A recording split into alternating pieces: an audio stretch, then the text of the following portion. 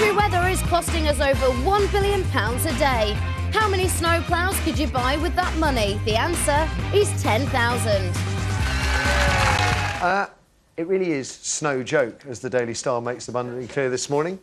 Why can't we handle winter anymore? Because despite weeks of warnings that snow and ice were on their way, it's total chaos out there. Airports, Gatwick Airport closed, Edinburgh, railways, roads, schools shut, shops running out of food, and millions of people not at work. Millions more than the government had in mind, anyway. Does this all sound a bit familiar? It should do, because the exact same thing happened less than a year ago. Now, while the kids are having the time of their life, the economy is going down the drain. More than £1 billion a day it's costing to have 1 in 10 of the country's workforce stuck at home. But why are things so bad? Why? Other countries are literally laughing at us. I've been mocked by my Polish plumber pals who literally look down their noses at our gross national incompetence. Now, I don't think it's fair to compare our dismal failings to Sweden's ice-cool efficacy. It's miserable and cold there 365 days a year, and that's just in their hearts. I wonder... I've been to Sweden. I wonder if BBC London weatherman Peter Cockcroft hit the nail on the head when he said last night that this year's harsh winter isn't the problem, it's the decade-plus of unusually warm winters that have done for us. Why? Well, because in little more than 10 years, we've forgotten what a proper freeze is like. And I've been thinking about this ever since he said it. I think he may be right. It never used to be like this. Did it, Dave? No, it didn't. And we used to have winters exactly like this. We've just been through this kind of unusually mild decade or something. When I was a kid, it was snowy like this. And you got to school? Well, yeah, although I just climbed over the fence and I was in school. Oh, because that was next door. Yeah, OK. Yeah, it was easy. So schools didn't close? Well, no, they did occasionally. No, they did close occasionally. Mine never did. Really? And mine never shut. But it was because the teachers couldn't get in. That was why they closed. Because most of the kids live within walking distance of the school. But in this day and age, nobody seems to make it in. Although Jodie can make it down from Rossendale. Yeah, I nearly forgot myself then. Rossendale, And yet there are people that live 25 miles away from the studio who can't make it in. I don't understand. I don't get it either. So what's gone wrong? I think it is. People have got... I think there's a cost thing that goes on. I think at some point it got so mild that to actually have the infrastructure to deal with it wasn't worth it for 2 days of inconvenience in the year. So you think, oh, we might as well just take it on chin for a couple of days, and now it's growing and growing and growing. It's going to be 2 weeks, 3 weeks, 4 weeks a year, and we're going to have to put some money into it and build that infrastructure back up. Okay. I don't have any truck with this. It's cost $1.2 billion a day. I don't understand that. People do go to work and they catch up with where they were. The money comes back in. I don't believe that. I run a business and people have been cancelling. People haven't been coming because they say they can't get in. That's money that's lost out of my business that will not come back. So, no, there are shops. It should be peak shopping season where people are ordering online, for example, and not going to the shops. So, no, for small businesses, I think it's been actually catastrophic. But that's not money left out of the economy, because that money is still going somewhere. Well, presumably... Yes, they're ordering online instead of going to the shop. I'm not saying... Yes. I would rather they went to the shops than order online, but the money is not losing from loss from our economy. Go on, Larry, then. Every morning, I'm like, please let them keep the school open. Please let them keep the school open. And, you know, Justine, the makeup artist, got her kid here today and everything. And for parents, it's a nightmare. What's interesting to me is that I've just moved my kids' school. At the last school, they used to, as soon as there was like one little bit of snow, they would cone off the playground now because health and safety, you see. That's one of the big issues, health and safety. Oh, we can't have the kids in school because of health and safety. I'm very happy to report the new school, they're actually allowed to play snowballs. I'm amazed. Wow. And the argument certainly with schools has always been that teachers can't get in. You know, I kind of think, again, if you run your own business, you get there. You absolutely get there. Am I a kind of neo-Nazi and thinking, if you live... I could happily walk 5 miles to work. If I had to, I could walk 10 miles to work. 3 miles, 4 miles an hour. It might take me 3 hours. I get there late, but you still make the effort. I don't understand, Jodie, what the problem is. I don't understand how you can do 200+ miles and make it here, and yet 1 in 10 of the workforce can't.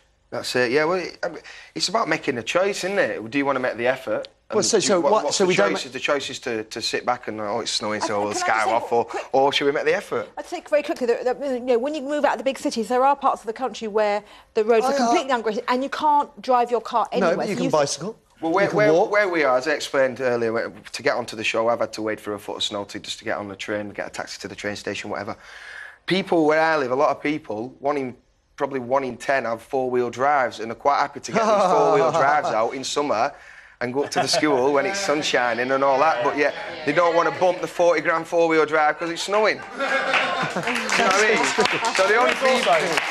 There is also, it's not necessarily the individual's fault, because there are, I think, loads of trains on South Eastern today going into Waterloo were cancelled. So there's loads of people who have no option. You know, they've got a 50-mile journey to work and the train's cancelled. And I have to say, for the teachers, the teachers who are at the children's schools, the teachers there, who can't make it into work because we live out in the countryside and some of them live on farms or some of them live up big steep hills and like, rural areas because we're in the countryside. So you make your way in day one and then you stay over at the school, or you stay with a friend who lives nearby and you cope.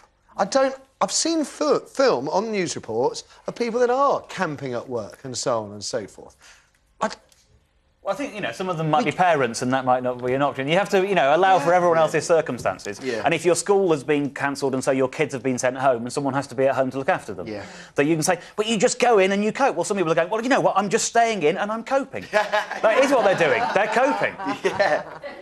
OK. I still don't think we used to be like this, and I worry about what it is that's turned us like this, soft or lazy or whatever. Sorry, open to you. Kirsty, what do people say? OK, first we have Michael on line 4. Michael, good morning. Hi there, you all right? I'm good, you? Yeah, I'm not bad, thank you. Are you snowbound or just lazy? I'm snowbound, and I wouldn't like to consider myself lazy. OK. What's gone wrong? Because would you say it's never been, you know, it didn't used to be like this? Well, I mean, what I run for, I've got a family in Canada. I visit there quite regularly. And during the winter, you know, they're 4 to 5 times worse than this. Yeah. Maybe more, you know. But it goes on all the time. So, I mean, the people I know in Canada have snowmobiles. It's very unlikely that somebody who lives in Camden is going to buy a snowmobile because, quite frankly, one, it'll get nicked, and two, it doesn't snow that often. Although if there is a part of London where someone's going to buy a snowmobile, it would be Camden.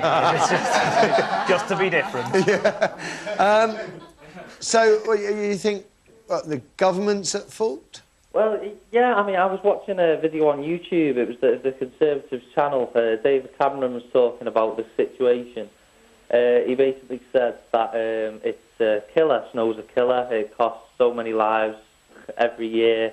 And I just think it's a bit ridiculous. You know, we're not talking about murder or anything. We're talking about snow. And I just, you know, going back to Canada, I just feel that we can easily be more prepared and there's no reason to make it into a bigger situation than it is. OK.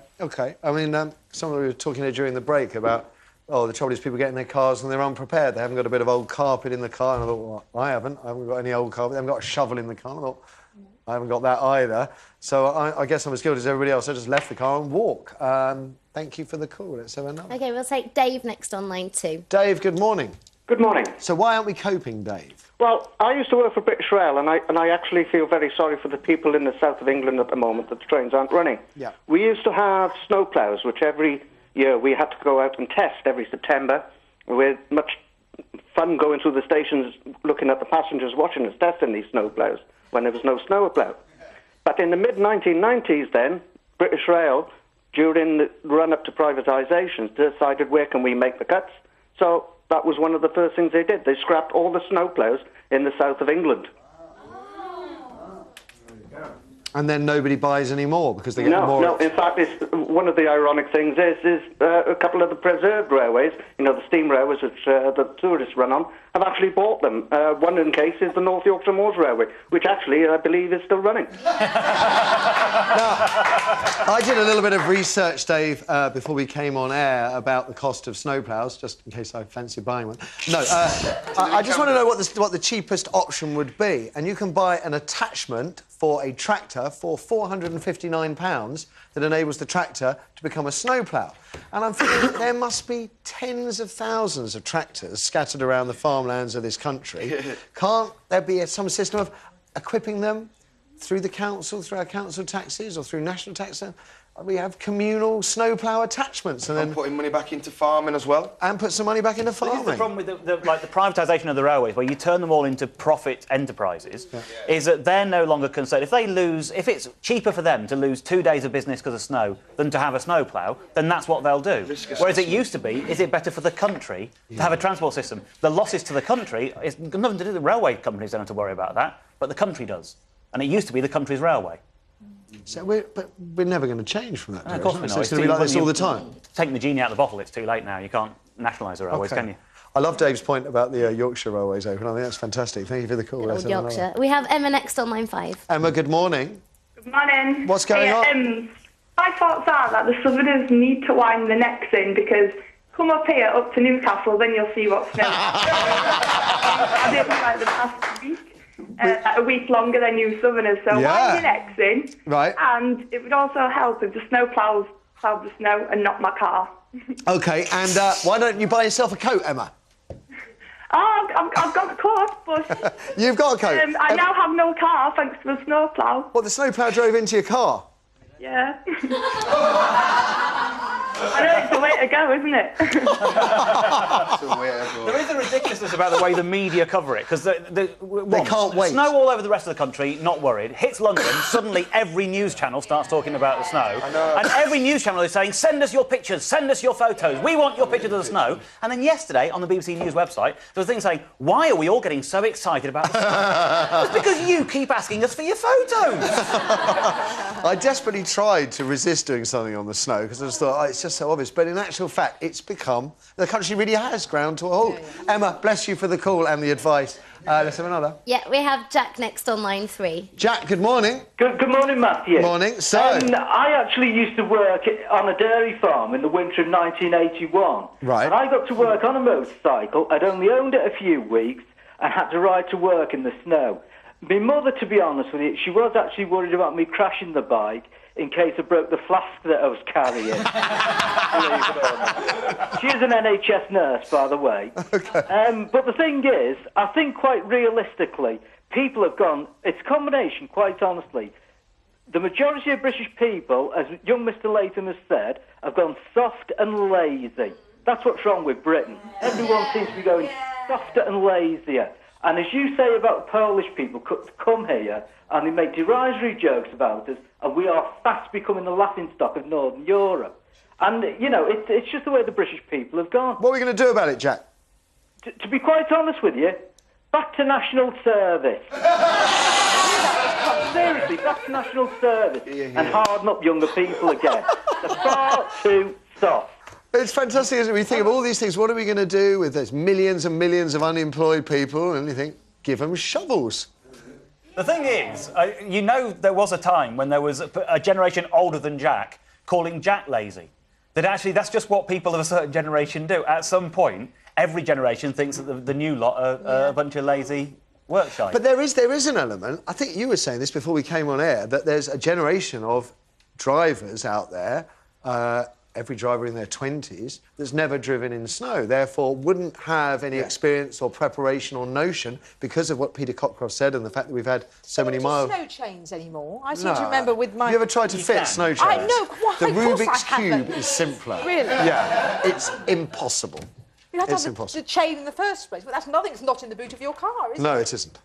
Thanks. Well, my car is parked up. I can't use it. It's just pointless. I got stuck last year. The road I used to live in, due to the flood, I haven't been there for a while now, is about 30 yards long, and I couldn't get my car out of it for a week. There's one gritting thing in Camden, and that was empty before the snow hit the ground. I love They're saying go and buy some grit. I haven't got a car to carry it home. Oh, let's go to a break. I've had enough of this dissent. After which, we'll find out how far you'd go to get some lost or stolen items back to you again. Would you chase the thief? If you did, what if you caught them? That would be my concern. 0207 173 5555. That's the number for your stories, and I promise you're going to hear a cracking tale from one of the people on the panel. All you got to do is hang on until after this break. We're back in 3. How many mobile phones are reported stolen every hour in the UK? 28, 128 or 228? Find out after the break.